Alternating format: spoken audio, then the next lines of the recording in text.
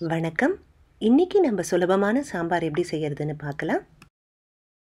ஆரோக்கியமான சத்தான உணவு குறிப்புகளுக்கு சோல்ஃபுல் சமையலை சப்ஸ்கிரைப் பண்ணுங்க.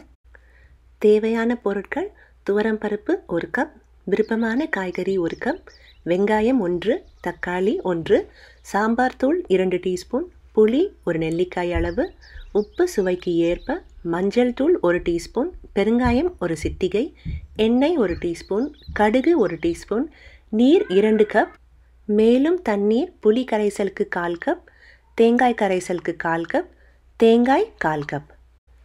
ப்ரெஷர் குக்கரில் துவரம் பருப்பையும் தண்ணியும் சேர்த்துக்கலாம். அது கூடவே நறுக்கி வச்சிருக்கிற வெங்காயத்தையும் தக்காளியும் சேர்த்துக்கலாம். ஒரு சின்ன பாத்திரத்தில் நம்மளோட காய்கறியெல்லாம் சேர்த்துடலாம். வெங்காயத்தை நம்ம பருப்பில் சேர்க்கறதுனால சாம்பாரில் ஒரு இனிப்பு சுவை இருக்கும். அது பிடிக்காதவங்க வெங்காயத்தை நம்ம காய்கறியோட பாத்திரத்திலேயே சேர்த்துடலாம். இப்போ நம்ம ப்ரெஷர் குக்கரை நல்ல 4 விசில் வர வரைக்கும் விடலாம். ப்ரெஷர் நல்லா அடங்கினதுக்கப்புறம் காய்கறி வச்சுருக்கிற சின்ன பாத்திரத்தை தனியாக எடுத்து வச்சிடலாம். பருப்பு, தக்காளி, வெங்காயம் 3த்தையும் நல்லா மசிச்சுக்கலாம். அடுத்து நம்ம தண்ணியில் புளியை நல்லா கரைச்சி புளி கரைசல் ரெடியாக வச்சிடலாம். இப்போது மிதமான சூட்டில் இந்த புளி கரைசல், மஞ்சள் தூள், அப்புறம் தேவைக்கு ஏற்ப உப்பையும் நம்ம சேர்த்துக்கலாம். இப்போ அது கூட மசிச்சு வச்சுருக்க பருப்பையும் நம்ம சேர்த்துக்கலாம். இப்போது இதை நல்லா கொதிக்க விடலாம். சுமார் ஒரு 2 நிமிஷம் கொதிச்சதுக்கப்புறமா நம்ம சாம்பார் பவுடரை தயார் பண்ணிடலாம்.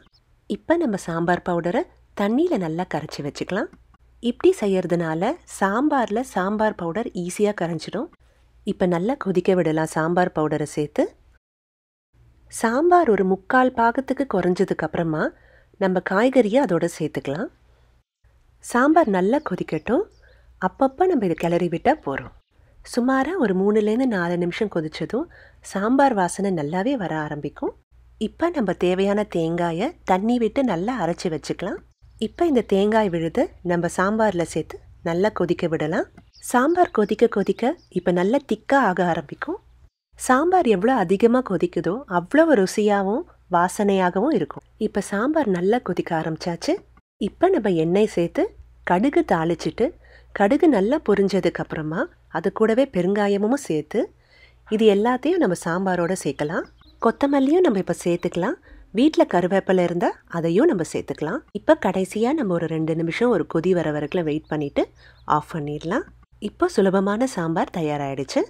மேலும் சில குறிப்புகள்: சாம்பார் அதிகமாக கொதிக்க கொதிக்க அதோட சுவையும் மணமும் ரொம்பவே அதிகமாக இருக்கும். நம்ம காரத்துக்கு ஏற்ப பச்சை மிளகாயும் சிவப்பு மிளகாயும் இந்த சாம்பாரோட சேர்த்துக்கலாம். சாம்பாரை சேமித்து உபயோகப்படுத்தணுன்னா இதில் நம்ம தேங்காயை தவிர்த்திடலாம். முருங்கைக்காய் உடையாமல் இருக்க இது நம்ம கடைசியில் சேர்த்துருக்கோம். வேற எந்த காய்கறிகள் உபயோகப்படுத்துறதா இருந்தாலும் இதை நம்ம முன்னாடியே சேர்த்துக்கலாம். நன்றி, வணக்கம்.